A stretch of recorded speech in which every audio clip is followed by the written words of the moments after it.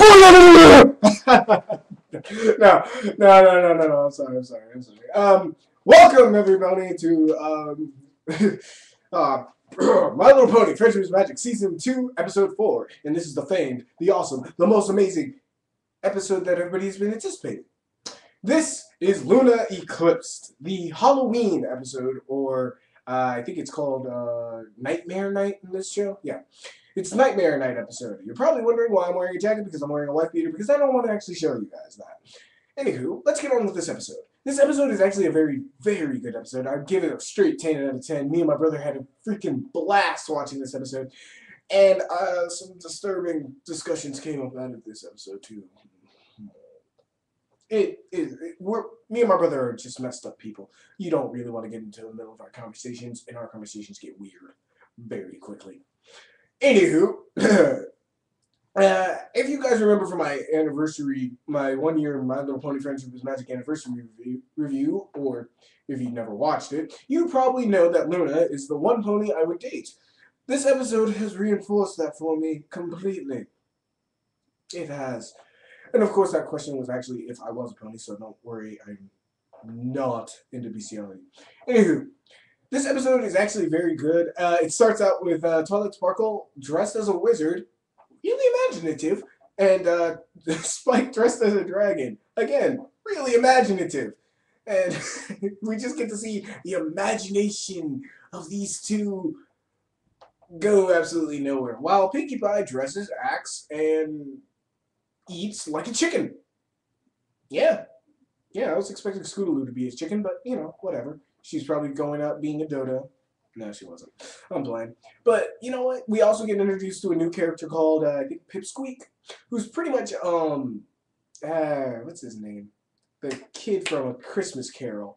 Why can't I remember his name? Little Timmy, I think. Where he goes, God bless us, everyone. Yeah, pretty much he reminds me of that, except for not as annoying to me. We get introduced to Luna in a new form. Yes, back when she had that nice short mane that looks like almost like a short Dakota Fanning hair, is now this huge flowing dual-colored translucent mane with actual sparks in it to make it seem like night, the night sky. Her color has gotten darker. She's gotten a little bigger in comparison to when she was the first time. And most people will go continuity error, but I'm saying, well, after 1,000 years of being in the wrong body, I think time just finally caught up to her and allowed her to grow back into her normal form. So I'm just gonna go and attribute that to that. And this episode this episode is pretty awesome because we actually get to find out a little more of the lore of Ponyville itself. This is actually a very good episode because I love these types of episodes where somebody actually builds on the mythology and the setting of the place that they're going off of, like Avatar: The Last Airbender, or even Dragon Ball Z, where they have rules and holidays to these worlds, and they're not just static little worlds that you get to watch crazy little things go on in, even though that's probably why you watch it. Luna comes in. Actually, first off, we learn what Nightmare Night really is. It's where all the ponies dress up in costume because they believe Nightmare Moon would actually come out that night, and if she saw any ponies, she'd eat them. Pretty savage, but still, it's pretty much the exact same way Halloween was started, even though Halloween was started a lot more dark. It was Hallows Eve, where the dead would come back to life, or the dead would have one night to roam the earth, and they would kill anybody they recognized. So they had people dress up in costume. And most of the time, it was a superstition that most of the people who were dead would go after the children. So they had the children dress up in costume, and to reward the children for doing this on this one special night, they would give children candy or money. It has the same principles here, except for in pony form, and with Nightmare Moon gobbling them up. So Sakura is actually the one to explain all this, just as I, the one black brony, is actually explaining this to you. No, I know I'm not the only black brony out there. Don't do anything wrong with that. So Sakura is explaining this, and out of nowhere, and I mean a very good entrance, is done by Luna herself on this badass, like, hardcore metal chariot ran by Pony Demon bodyguards. I don't know if they're in costume or they have dragon wings, so I'm like, maybe. Oh, and Rainbow Dash is going around being a douche and like shooting lightning at people, but that's minor right now. And of course, Luna comes in, everybody pisses their pants, and this episode almost makes me go, why are you guys so dense? Everybody in this episode, except for Twilight Sparkle, is probably the most dense they've ever been in the show. Remember at the end of Friendship is Magic, or wasn't no Friendship is Magic Part 2, where Luna is actually accepted by all of Ponyville? Well, for some reason, everybody fears her now. I don't know why. She's cute as hell, and and of course they fear her and think she's still Nightmare Moon. When everybody, especially the main six, like Applejack, Rainbow Dash, Pinkie Pie, Twilight, Fluttershy, all of them know. Oh, and Rarity, who doesn't show up in this episode. I wonder why. All know that she's no longer Nightmare Moon. She is now Luna. She returned to normal. And I thought everybody came to grips with this fact, but apparently not. And also, another thing that changed is the demeanor and speaking style of Luna. She's now into this old English, very regal speak, using the word we instead of I, and using thys and thous, and also most wonderful of nights, using very old English, which I actually thought was a very nice touch. She's been gone for 1,000 years. This episode is actually very good. This has a lot of funny parts in it, a lot of parts you can make fun of.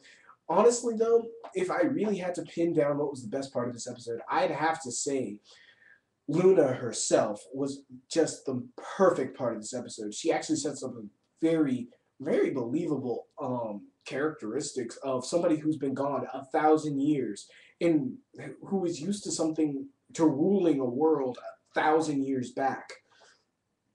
And honestly, some of it I'm questioning, like, why doesn't Luna know what fun is? It seems like Celestia has fun all the time trolling ponies. So I would think that Luna would know what fun is anyway. And honestly, the overreactions to her when she actually does get feared, and then the sadness that comes afterward, is actually very appropriate. It's something that actually that does happen in real life, personal experience. Um, all these things together culminate together and just make this episode very good and very, very sort of beautiful.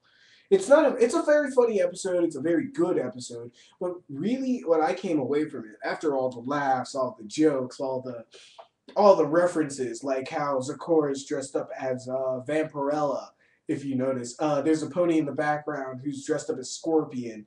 There's another Big Macintosh, I think is Jack the Ripper, and all these other things. But after all that, I kind of got this.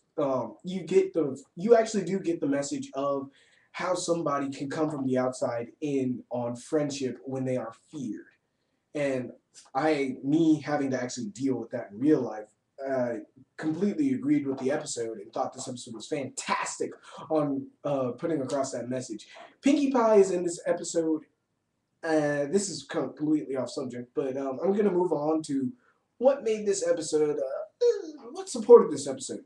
Pinkie Pie being crazy. I'm serious. She first fears Luna throughout the episode, and at the end you figure out she doesn't fear her at all. She just likes being a scared idiot. Thank you, Pinkie Pie. You've been screwing up the whole night, but you know, hey, you got your laughs. Rainbow Dash gets electrocuted. She shows up like 3 times in the episode, so it doesn't matter. Rarity doesn't show up. Applejack shows up for about a little while. This is more of a Twilight and Luna episode with a lot of side character input, like the new children, who like Pipsqueak and Noi, like Noi, Nui, or Noir, or something. I don't know. I can't say it. But these characters are more focused on, including Luna. A lot of new magic stuff is actually introduced, like Zecora being able to actually create illusions. I did not know she could do this. Luna's magic is shown more, and also Fluttershy shows up for a very, very amusing, very amusing minute or two where she is freaking the heck out about Luna, and you're probably wondering why, because well, she's Fluttershy. What else is gonna happen? And that part had me rolling on the floor because that was just a great episode. I'm sorry, great part of the episode. This episode is just a perfect 10 out of 10. It's not as funny as Twilight Going Insane, not by a mile, but the sincerity and beauty of this episode is actually something that has to be grasped. The animation is so superb on this episode, actually, that it actually kind of made me take back, like, and think about how the other episodes were animated, which were animated competently, but this had a little more oomph to it, and it had a little more moxie. But other than that, this episode is going to coin so many memes, especially fun. The fun has been doubled. I'm saying it now before anybody puts a meme above it. The fun has been doubled! There. I did it first. Ha! But yeah, there is going to be so many memes of this. There is going to be so... Get your pony... Look out for pony soundboards with a whole section just for Luna now. But other than that, this episode is... I've already told you how much I love this episode already. I've said everything I could. And if you'll excuse me, I gotta go trick-or-treat.